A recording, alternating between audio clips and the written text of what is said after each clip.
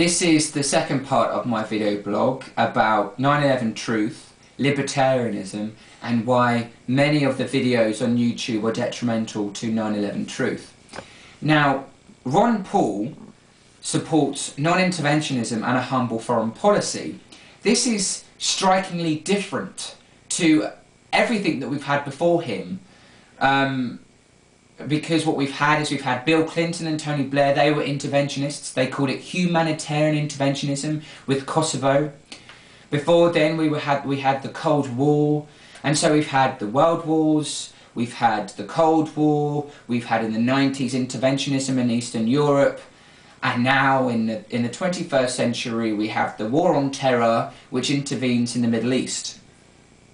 But Ron Paul presents for the electorate, for the public, for the people, a paradigm shift, saying that the West, the nation states of the West, should not get involved in nation building, should not get involved in interventionism. So Ron Paul presents a path for us to get away from the philosophy of the neoconservatives, from the Cold Warriors, and from those who allowed 9/11 to happen. So 9/11, the trigger and event that allowed continued military interventionism within the globe. And that's why it's very important that we listen to Ron Paul and we support his presidential, as a candidate. We support him because he represents a paradigm shift for us who are against interventionism here.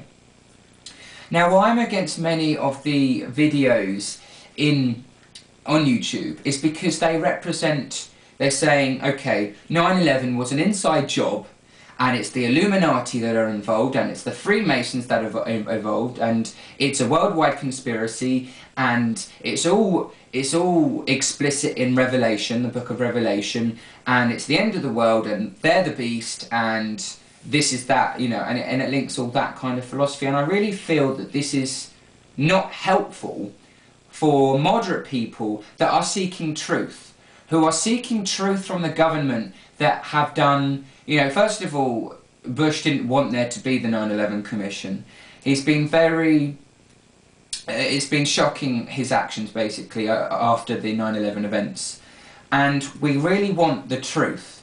We want the Bush administration to, we want the truth of what actually happened in 9/11 and why it was allowed to happen and who was behind that. And I just feel that the videos represent too much conspiracy theories. So we need to kind of step away and really go towards people like Richard Clarke, who says, you know, how they used the 9/11 events to trigger military interventionism within the Middle East.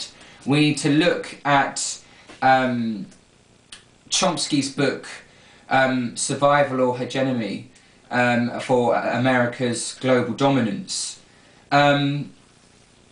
And so therefore I just feel that we need to continue to support 9/11 truth, but I feel that libertarianism is a way for us to support that, because the crux of what has hindered 9/11 truth is this idea that we need to be a global force, we need to have global dominance, we need to intervene in the Middle East and everywhere around the world.